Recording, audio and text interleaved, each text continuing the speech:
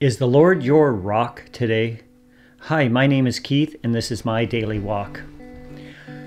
I have often heard testimonies at churches or on podcasts or videos that I've watched where people are rescued from some pretty amazing situations, whether it be drug addiction or they were rescued from prison, or they were rescued from other kind of violent crimes, or they were somebody who was in very challenging lifestyles and God pulled them out of them. And when we listen to those testimonies, we are just in awe and in amazement of what the Lord does in some people's lives.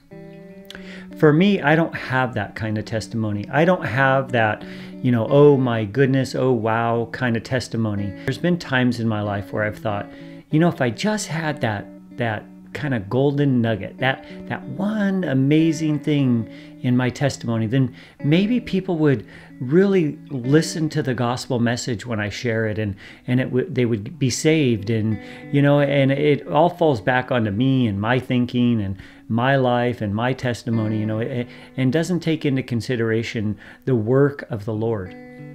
And today we see in Psalm 18 that David has an amazing testimony. And one of the things that this testimony states is that God is his rock and his fortress. And so let's read through that and talk about that just a bit today. So Psalm 18, verses 1 through 3, I'm going to read the beginning of the psalm because it kind of sets the stage for this. A psalm of David, the servant of the Lord, who addressed the words of this song to the Lord on the day when the Lord rescued him from the hand of all his enemies. And that's kind of where I'm going with this, is David was rescued from his enemies.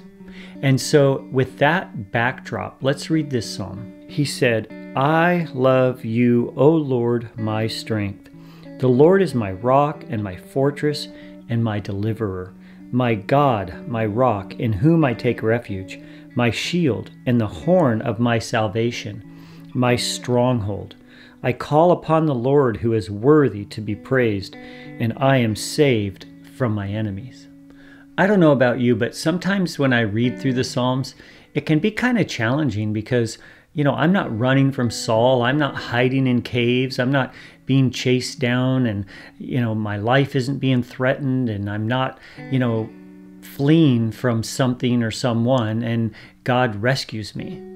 And so I have a hard time relating sometimes. But if I put it into a spiritual perspective, then it makes it a little bit easier for me to see God in a mighty way in my own life. So if you think about what Paul says in Ephesians chapter 6, he says that we don't fight flesh and blood, but we fight against spiritual forces, against darkness, against principalities. And if you think about God rescuing you from those things, it's no less amazing than God rescuing David from the hands of Saul.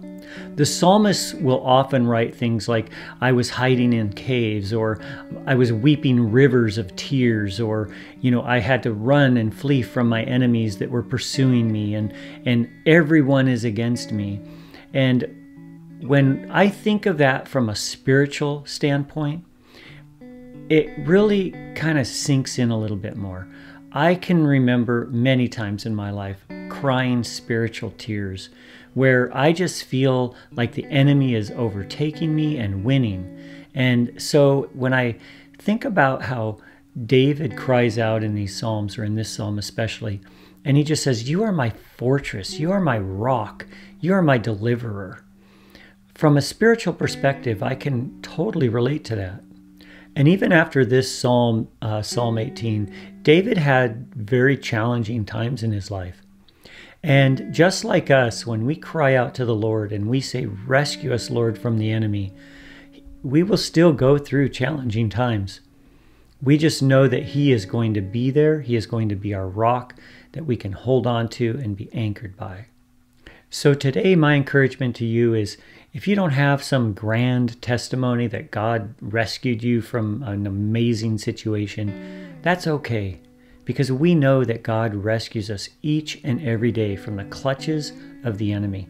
Satan and his minions are out running rampant, and they're trying to destroy families. They're trying to destroy Christians. They're trying to make sure that, we will turn our back on God. And each and every day, the Holy Spirit is walking with us and helping us through. So though you may not, or I may not have a grand testimony, we can be assured that we serve a God who is our fortress and our rock, who will deliver us from the hands of the enemy. And so if you need prayer today, and you need encouragement, and you just need a little bit of someone to come alongside you and pray with you, we would love to do that for you today.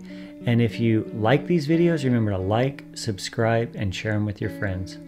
But more than anything, I just pray that you see God today as your fortress, as your rock, as your deliverer, and that you walk daily in Christ. God bless you.